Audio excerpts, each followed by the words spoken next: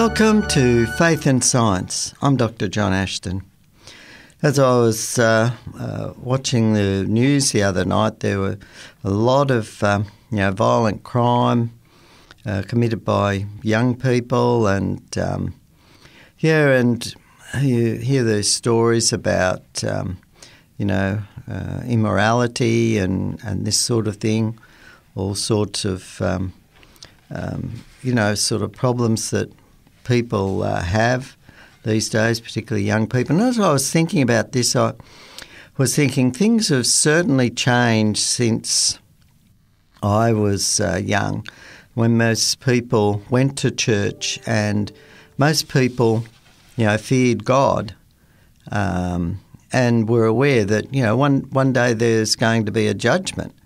And, we're going to be held accountable for our actions. And, of course, that's why we need Jesus as our saviour, because, one day there is going to be a judgment of all the bad things that people have done and how people have destroyed this beautiful creation. And as I thought about it, I was thinking, the damage that has been done through our education system of teaching young people that we evolved, that we came about by random processes of evolution, that the universe just evolved with, as we know, that's taught the Big Bang Theory, and then then evolution, somehow life started, and then everything just evolve from that. And therefore there's no accountability. There's just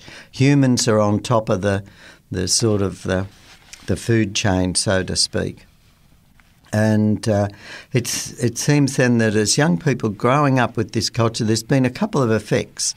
And one of those effects has been to, there's no God that we have to be accountable for. We'll do whatever we can get away with.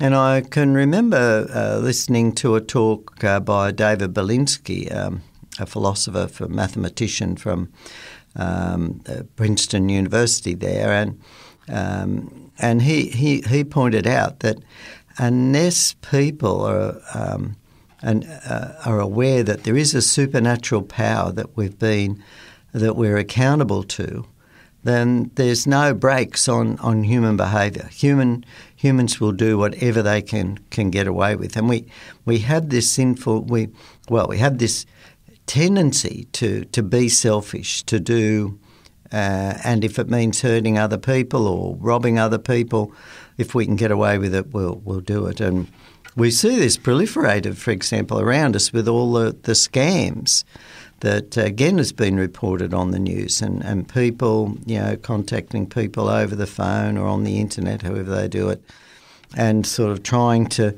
very sneakily get money out of people. And so we see this behaviour. And while there's always been, robbers and bad things all down through history, and people have fought wars, there was generally an accountability to the people recognised that there was a God. One day there was going to be accountability. And, of course, in pagan times they tried to appease the gods with, different sacrifices and all this sort of thing. And as I thought about this, there's that aspect of the teaching of evolution that has made our society very secular. But there is also another aspect to this, and that is that we see that governments within our country are introducing more and more laws based on that there is no God that we're accountable to, or the God of the Bible is not the God that we are accountable to. And so they're looking at bringing in laws that will affect how Christians can worship, how they can educate their children and so forth. And this is a very serious aspect in my view. And as I've thought about this too, I think so much of this has stemmed from this intellectual approach that there is no God, we evolved, we know that now, science can explain our origins, and therefore we can go ahead and make these laws. And the fact now that we have politicians and governments that are making these laws irrespective of God's law is very, very sad, because I think what the problem is that these people that believe that they're so educated and that they can make these laws and have been totally misled in their own education system. Because we now know the evidence is just overwhelming that evolution is impossible and didn't occur. It can't have occurred. But the problem that we've had, as I've mentioned before, and that top scientists like James M. Tour, the world-leading synthetic chemists, have pointed out that a lot of people, particularly biologists and geneticists, don't really understand the maths and the chemistry that underpins the theory of evolution, if it could occur, and that we now know is impossible. The chemical reactions don't occur. The math shows that it's absolutely impossible. And there's this ignorance that they, because of this inculcation of evolutionary theory, it's actually blinded them to be able to understand the deeper concepts of science that are involved in this. As I think back on this, my first boss that I worked for was Dr. Neil Gray. He was appointed. He was the first PhD qualified chemical engineer to work at the BHP Central Research Laboratories. And of course, BHP is the world's largest mining company, but back in those days, it was the largest steel producer in the Southern Hemisphere. And I worked with him. I was his personal assistant when he was appointed. He'd just come from Imperial College London.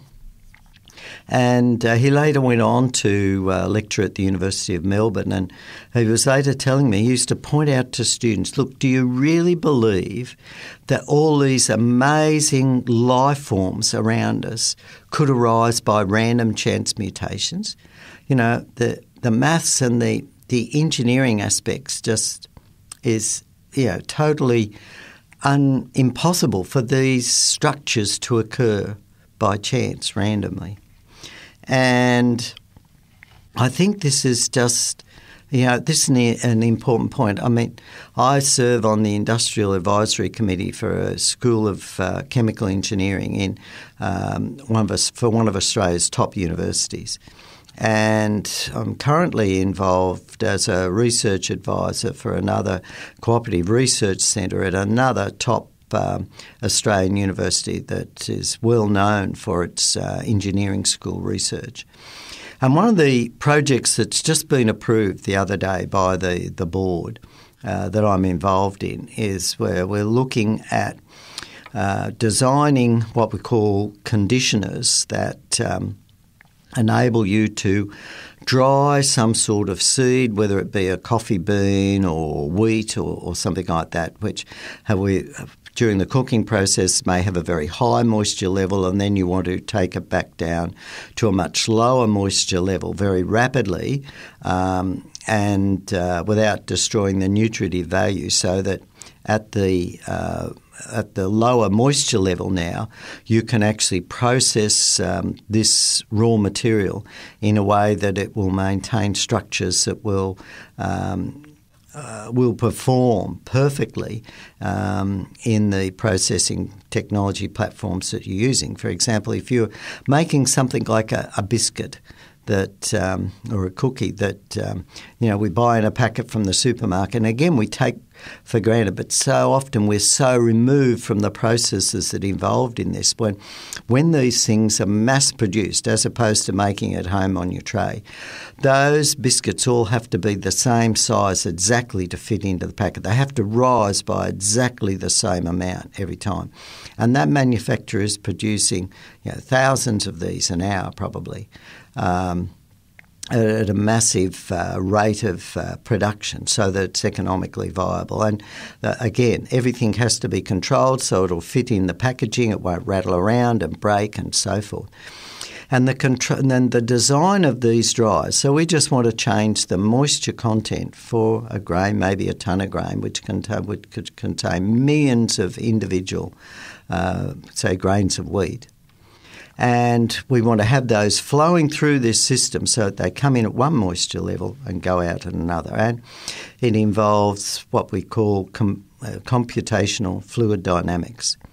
Now, on this particular project that we have for a client that we are going to look at drying, in this particular case wheat, we are going to have a fully qualified university professor as the research advisor, and we're going to have a PhD student. So it's a person who in engineering has an honours degree, first class honours degree in engineering, and he'll be studying for his doctorate. And his doctorate will be looking at the design of the structure of this device, looking at the mathematics of it so that we can actually control for raw materials that come in at different moisture levels, but have them come out at the exact moisture level at the end. Because after all, if you're buying something like wheat or coffee beans, these coming in from raw material, they're going to have quite varying moisture conditions depending on the farms they're grown on, whether there's been rain and so forth, these variables. But at the end, it all has to come out at a particular control rate. And we might have, airflow, the rate of rotation, the rate of flow that these particles are coming in. And yet all the particles have to be dried. We don't want to miss one. We have to dry all.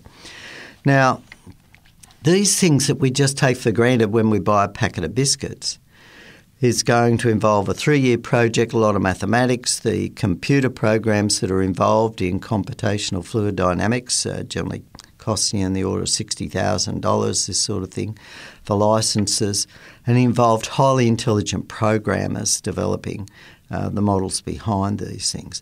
And most of us, as we buy a biscuit, we don't realise the technology and the design that has gone in behind the manufacture of that cookie or that biscuit behind there. When we look at the things in nature, they're far, far more complex than that. Far, far more complex. And yet we want to believe, we're told that we have to believe that these amazing structures came about by random mutations.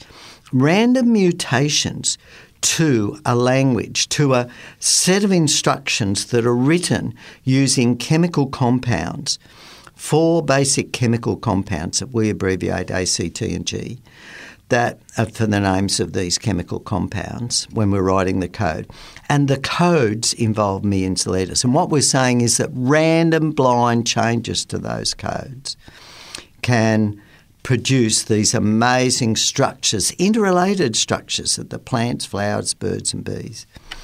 Now today I plan to talk about birds and bees. I have a friend who was an ornithologist. He's a professor in that area. He's a world authority on swifts and swiftlets, Professor Michael Tarberton, a good friend. I've known him for over 40 years.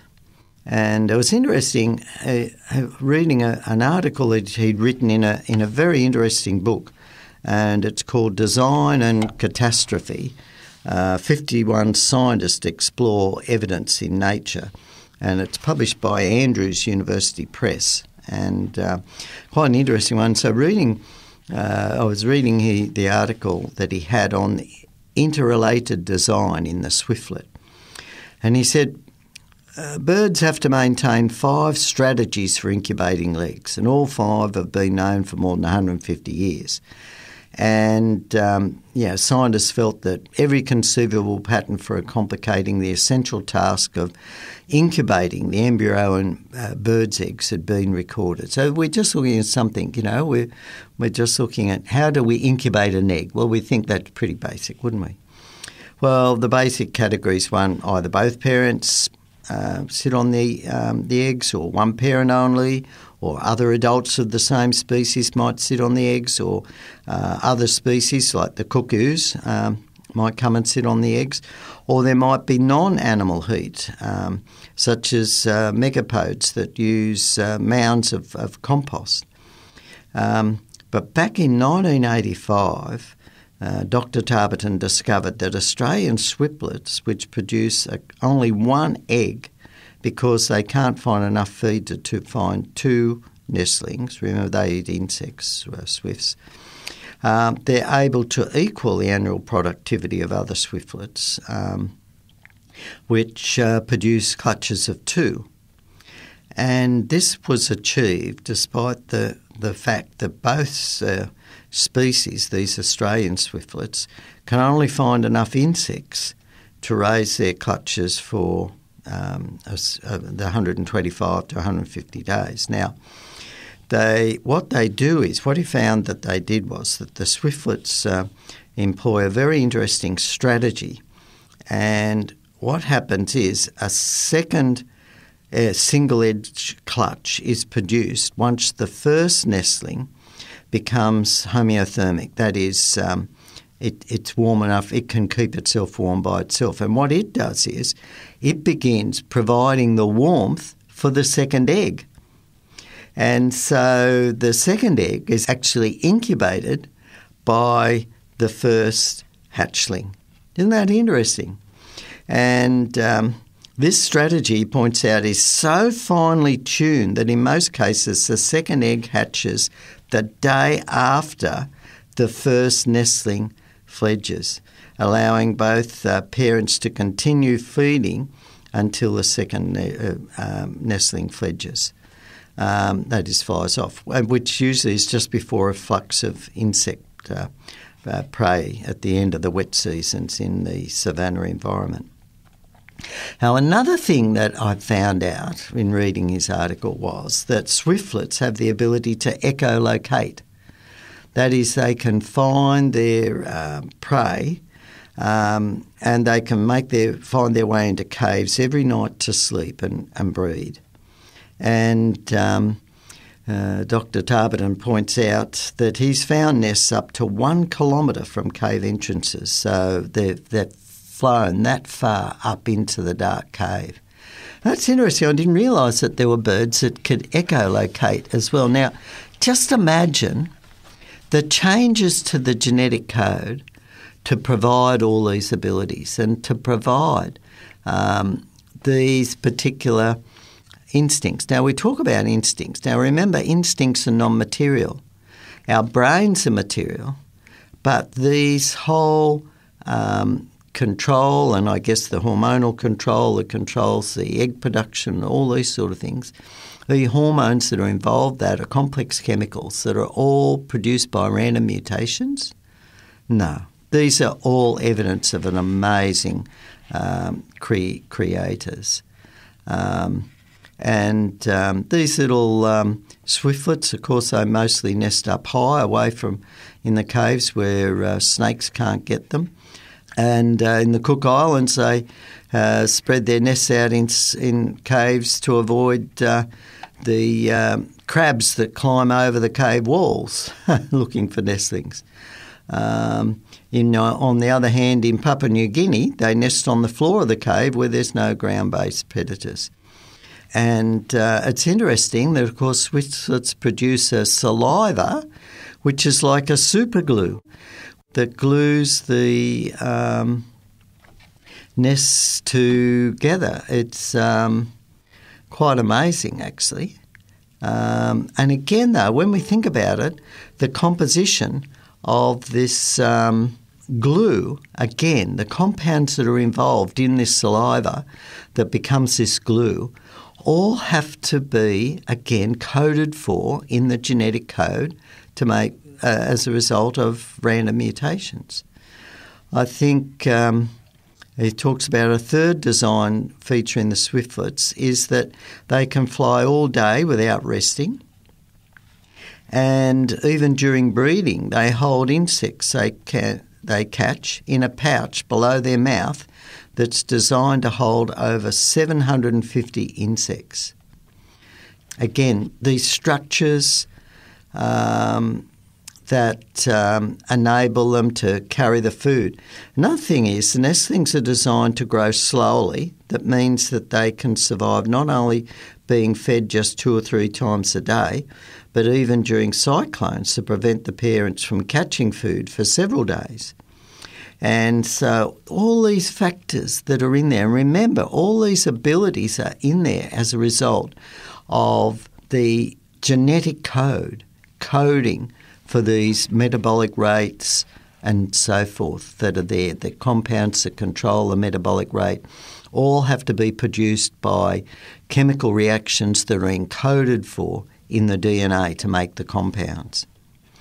And one of the engineering research that's been done as to why swifts and swiftlets can fly all day, at one of the universities showed that their wings work quite differently from other birds.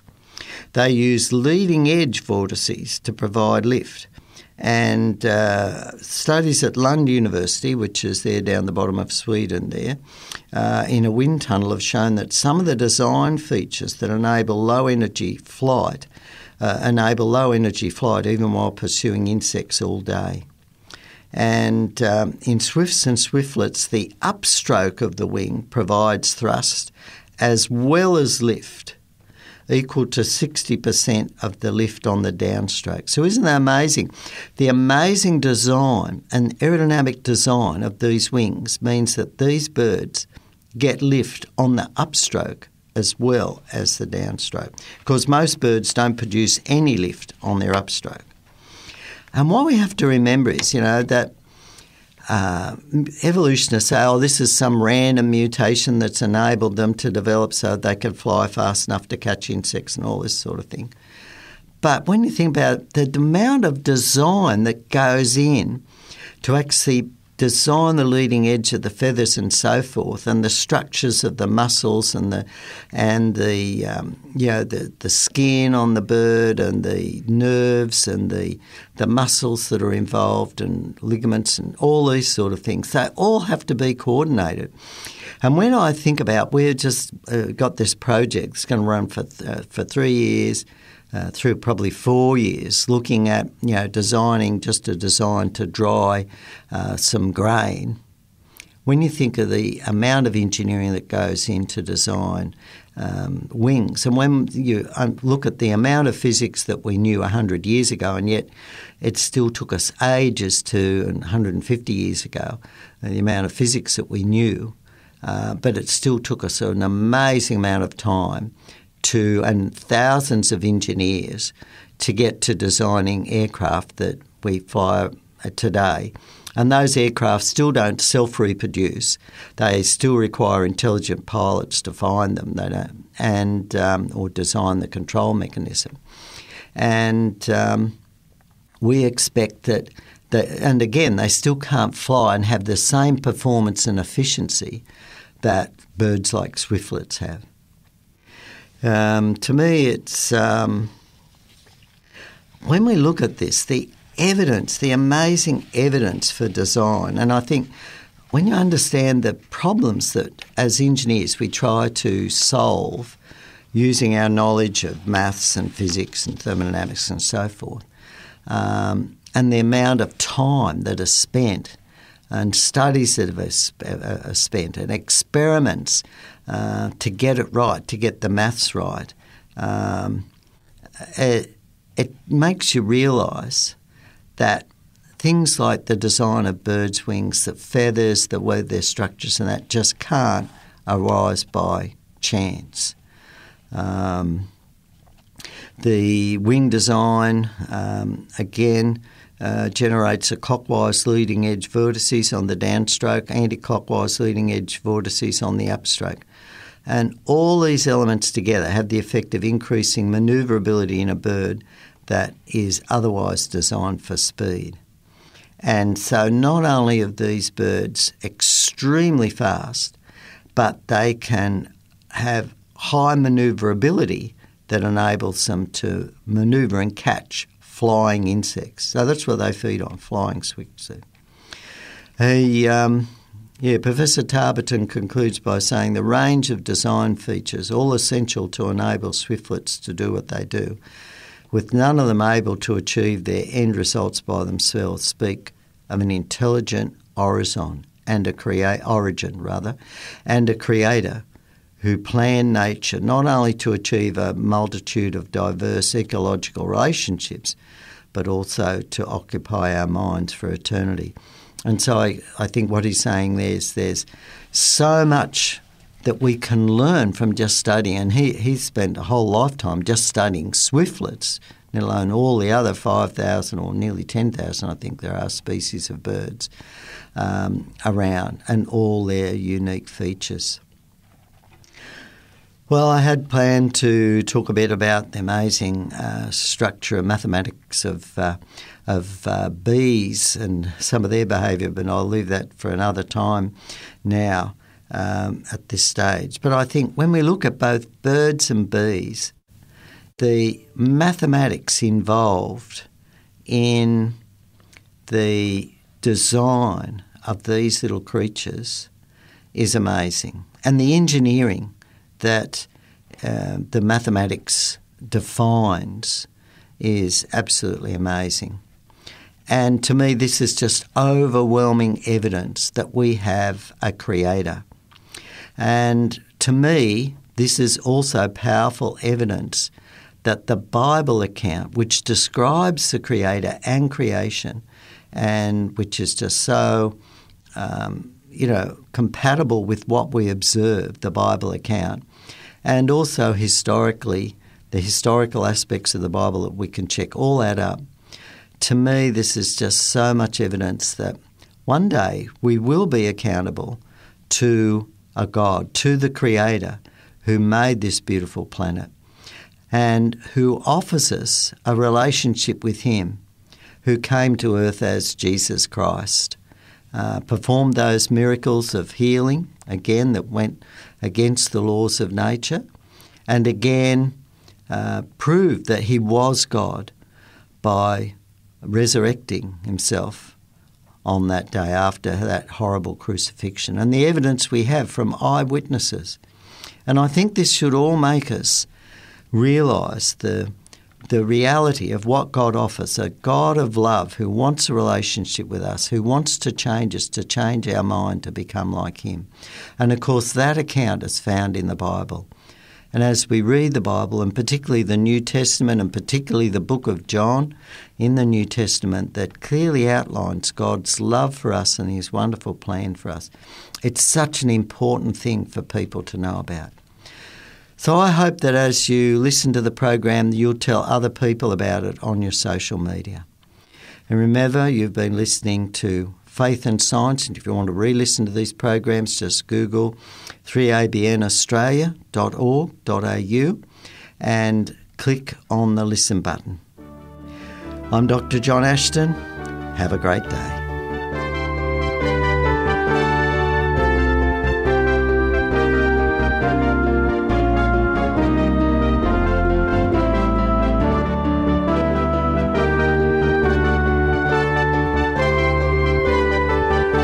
You've been listening to a production of 3ABN Australia Radio.